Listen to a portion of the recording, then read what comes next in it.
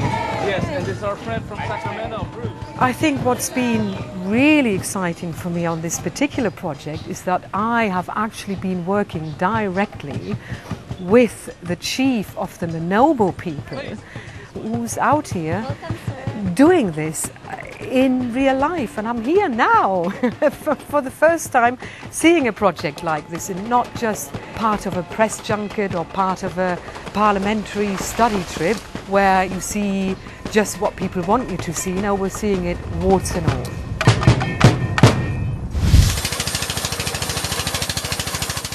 Very often these projects are facilitated and enabled from the top down, whereby a government puts a national framework in place and then attempts to filter these projects into the ground, into the forest communities, etc., who are then resistant to adopt it and work with them. Where this is so unique is that it's actually come from the ground up. This is the Gigans.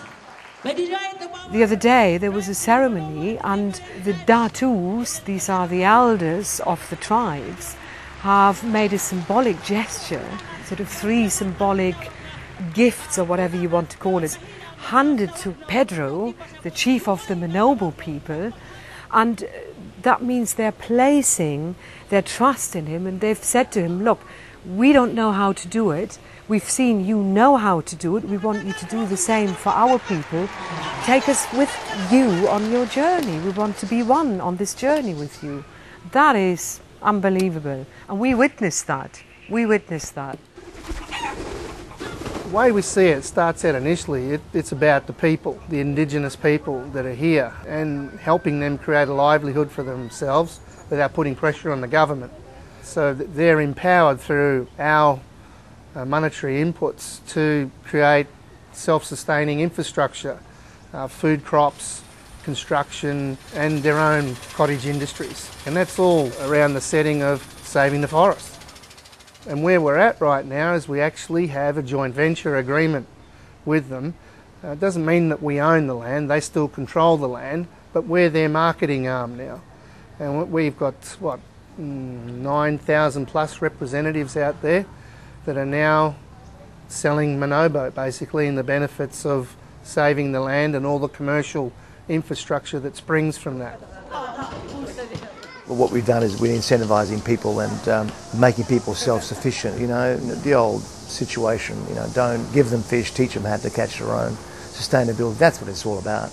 Make people independent in many, many forms and ways, and that's what we've done.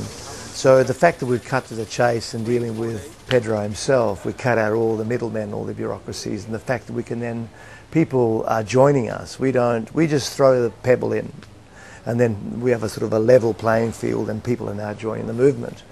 So we've drawn scientists and concerned individuals and politicians and the church and churches, and it's been wonderful. And so there's a social movement of people that care for the same thing and supporting initially as the Manobo project, but there are many other tribes here and there are many other forests here. And I know that once we're successful with the Manobo projects, then they will gravitate to us and see, look, that's a great way to do it. And I really like the idea of people, planet, progress and profit. You've got to have all that, otherwise you haven't got anything. You really haven't. We are a people with very rich in history. And this we witness today. Please stand and be recognized. Palakpakan po natin ating mga kapatid na Indigenous Peoples Group of the Philippines. It's a very beautiful project. It gives hope to the tribe. They've been waiting for this for so long.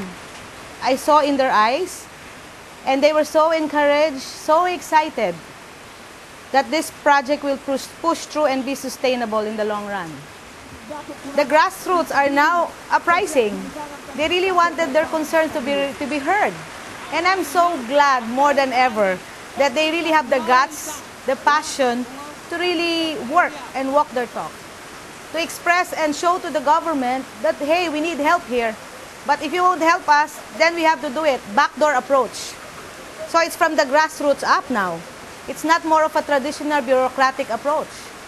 And even the government is hearing their side already. As compared before, it was quite a deaf ear. And I saw the struggle. But right now, it's really different. From the private sector, from the business group, from the National House of Representatives are coming in. It's not easy to bring congressmen here in this part of the country. But people from different tribes, not only in the Manobo tribe, are coming in from the north to the south. This is something spectacular. And this is really a historic event. Seldom do you see a tribal group coming from the mountain and attending this kind of Congress. They're traveling by foot, they're traveling by motorcycles, and it's very risky. But they have the heart to really come and bring their children along with them, especially the elders. That's moving for me. This has to succeed, and that the Manobo people also will give other indigenous people the hope and set an example, and that they actually teach us something, and that we don't always show up with the arrogance of, right, we have some money to spend, we have something to give you. You know, we need to understand also we actually need you, because you're giving us the air we need to breathe today, tomorrow. So I guess my hope is that this will be a step towards creating a more equitable society, and it'll keep our planet intact, and it'll become a joint and mutual effort. Let's all give a big hand to our children! My understanding of the conference was that it was time for the Manobo people to stand up and be counted, and to also show the Philippines government that the world is interested, and that didn't go unnoticed. And now the governments are interested in what they're doing and how they're doing it, and all the other tribes around now are asking the same question: how can we get involved in this, and how can we benefit from it? But this is about the Philippines and ultimately the whole planet. We're in the place of duplication. Network marketing is all about duplicating yourself and duplicating yourself so everyone can do it. And that's what we've done. We made it very, very simple that it can be duplicated worldwide very quickly. At the moment, we guesstimate from the data available, there are 5.5 million hectares of rainforest left in the Philippines. A lot of degradations occurred. There used to be 25 million 20 years ago, you can imagine. So thank goodness it's been stopped at the right time. And we believe with the Manobo project, as an example, we can then cookie cut that and expand that. And we've been offered projects already. People are now coming to us saying, oh my goodness, you're actually doing something about it. So this is a very, very important project, first of its kind. My hope is their dreams will be realized. That what we're talking about is what they will experience in the near future. For them, it's really a big deal between life and death, because their generation is at stake. Coming up the stage and showing their support, it's not that easy. Tribes have different culture, but seeing them in different colors, that means they're united. You cannot just combine a tribe anytime you want. They have this ritual, they have this own protocol.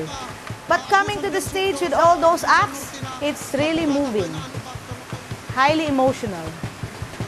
There are goosebumps then, for sure.